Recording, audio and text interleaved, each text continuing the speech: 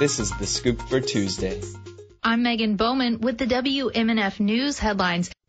A judge says Piney Point's operators are responsible for the major spill of toxic wastewater into Tampa Bay in 2021, which resulted in one of the deadliest red tide events in the region.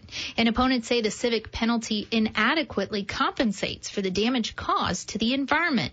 The owners of Piney Point, HRK Holdings, have been ordered to pay nearly $850,000. But there's one problem.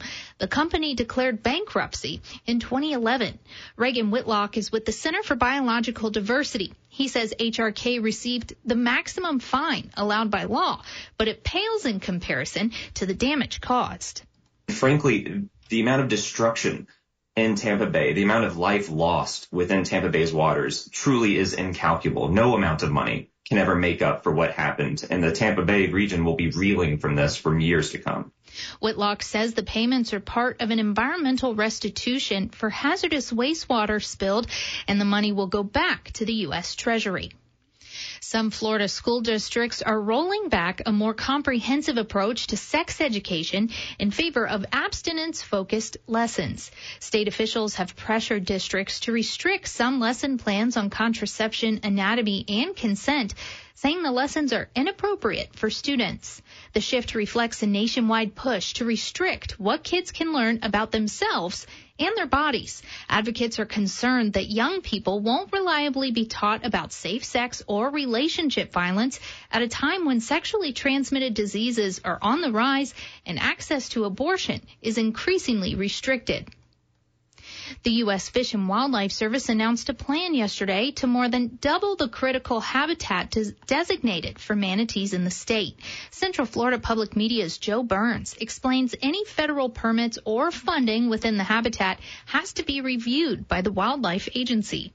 The revised map is nearly 15 years in the making since environmental groups, including the Center for Biological Diversity, got the Fish and Wildlife Service to acknowledge it needed to update the one created in 1977. Here's Reagan Whitlock, staff attorney for the center. This has been a long time coming, and we're incredibly happy that it came out. We may be able to nitpick certain items, but this is a critical first step in identifying how we can protect the habitat that matters the most for the Florida manatee. The new map applies decades of science to identify physical and biological features critical to protecting the threatened species. It now includes natural warm water sources like Silver Springs and Tampa Bay. Separately, the agency plans this year to complete a status review of manatees to see if they should be upgraded from threatened to endangered. In Ocala, I'm Joe Burns.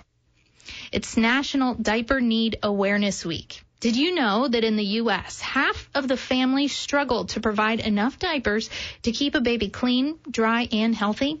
WMNF's Chris Young reports Tampa is partnering with a local group to help people in need.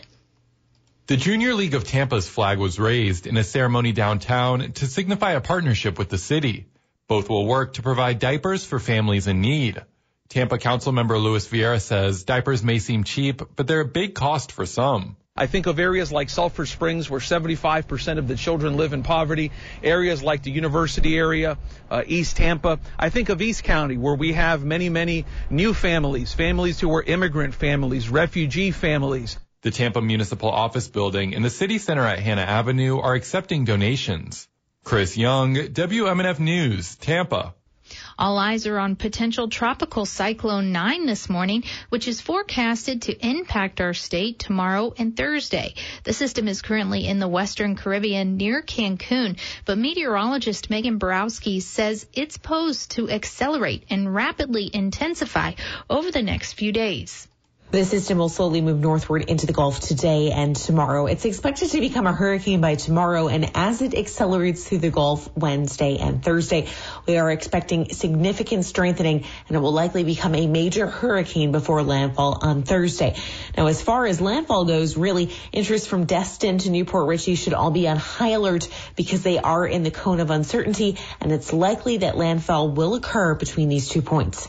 Borowski says that a tropical storm watch is in effect from the Keys to the coast of Sarasota County. A hurricane watch is in effect from the vicinity of Venice to Port St. Joe in the Panhandle.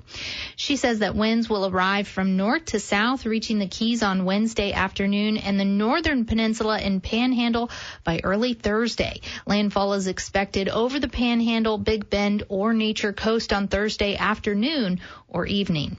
You can find more information in English and in Spanish on our website, WMNF.org. I'm Megan Bowman with the WMNF News headlines.